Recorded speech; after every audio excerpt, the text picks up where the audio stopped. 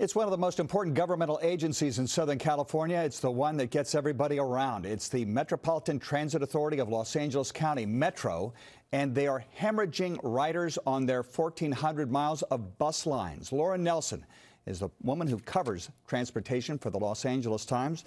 Very interesting report this past week on how Metro has lost, what, 25% of its bus ridership over the past 10 years? Is that right? That's right. Do we know why? There's a lot of reasons, but there are some central themes. The bus is too slow, it doesn't get you where you need to go, or driving is just better in a lot of ways. And people are saving up for cars.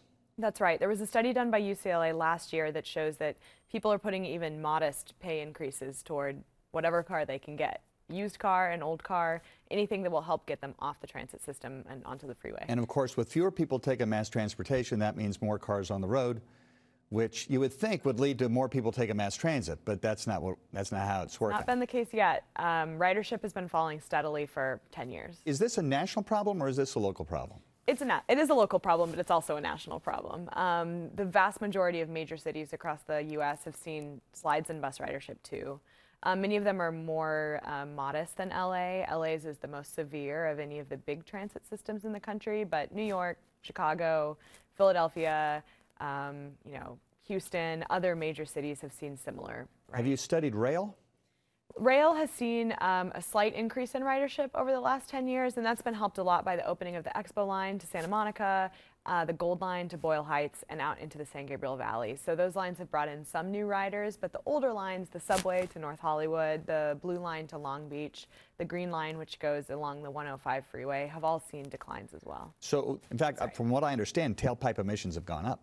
They are, and actually passenger vehicles are the #1 source of greenhouse gas in the state. That means your car, my car, everyone's car, unless you drive a fully electric or fully hydrogen vehicle. And most of us don't. What are the solutions here?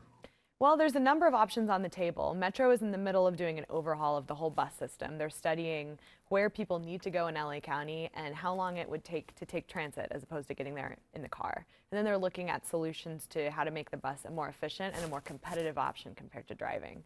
So speeding up the bus usually means creating a space for it on the road, either with a bus lane all day or a bus lane during peak periods, maybe in those areas where you have parking along the curb. Buses only. It's been used on Wilshire Boulevard, and it's also used on Sunset Boulevard near Dodger Stadium.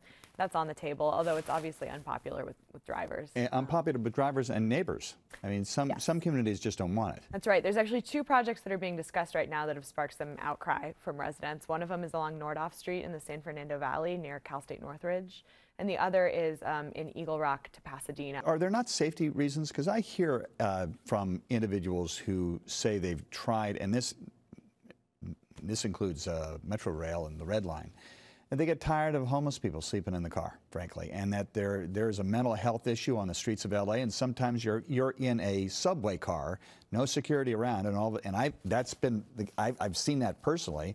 Somebody starts to scream and shout and crowd, and you're not sure what's going to happen. There are people who just don't feel safe. That's right. It's been a major concern for Metro, and studies of former riders have shown that after complaints about the service itself, it's not fast enough, it doesn't get me where it needs to go. Reason number 2 is a sense of security on the system is the reason why people are leaving. Metro has hired a small, about 10 social workers who are out working on the system trying to help people get into housing, and they've also poured a lot more money into security contracts with the LAPD and the Sheriff's Department to try to help keep the system safe. But in enclosed spaces or when you're waiting for a bus on a dark street corner, those are certainly concerns, especially for women. And so that's an issue. If that's a concern, that also impacts CO2 and the bigger issue of global warming. That's right. Where does Metro go from here? Well, they have about a year left in this major overhaul of the system, trying to figure out what they need to do to bring people back and to keep the riders that they currently have so that they don't lose them as well. They will be looking at kind of a massive reorganization of the system, figuring out which lines need to work better, where they need to put new routes to help draw people in, and how they can make those routes competitive with driving. But it's not going to turn around anytime soon. It will be a slow process. Laura Nelson of the Los Angeles Times covers transportation. Your Twitter handle is? @Laura_Nelson. Thank you very much. I really appreciate it.